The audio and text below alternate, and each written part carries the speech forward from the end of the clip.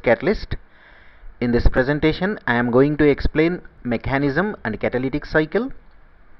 It is better to watch part 1 before watching this video. I am AdiChemistry from AdiChemistry.com.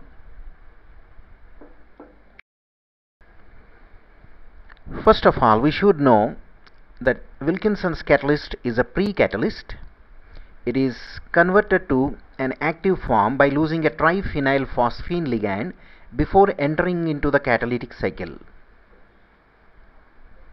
So here one of the PPH3 ligand is replaced by the solvent molecule. So this is the actual catalyst that is entering into the catalytic cycle. Thus generated catalyst activates the molecular dihydrogen by oxidative addition mechanism to give a 18 valence electron dihydrido complex. Look at the changes involved.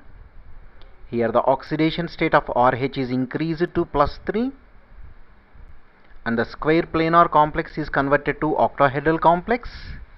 Initially it was 16 valence electron complex, and after addition of H2 it becomes 18 valence electron complex. Now a molecule of olefin binds to the complex by replacing a solvent molecule. Since the activation of H2 occurs before addition of olefin, this path is referred to as dihydride path.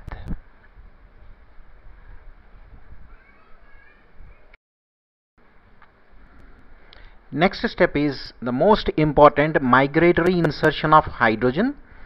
One of the hydrogen undergoes migratory insertion at the double bond.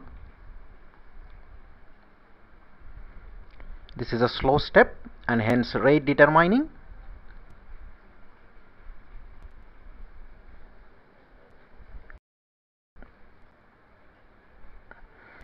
So in the final step, the alkane molecule is released rapidly by reductive elimination. It completes the catalytic cycle by regenerating catalyst. Now observe the changes. The oxidation state of rhodium is decreased to +1, hence reductive elimination. The octahedral 18 valence electron complex is converted to square planar 16 valence electron complex. So this is the actual catalyst generated again and used in another cycle.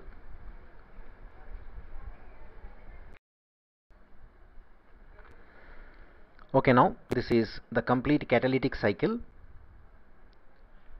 The topmost molecule in the middle is Wilkinson's catalyst, actually the pre-catalyst. It loses a triphenylphosphine ligand to generate the active form.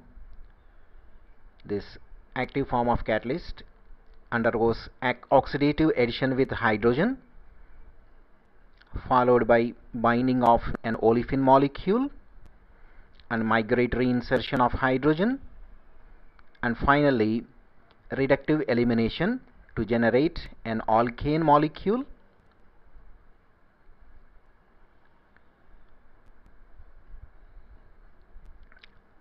So in this cycle, the active form of the Wilkinson's catalyst is regenerated. So look at this reaction. Wilkinson's catalyst is catalyzing the reduction or hydrogenation of double bond in an olefin to give alkane. There is also another competing path shown on the right side of the diagram.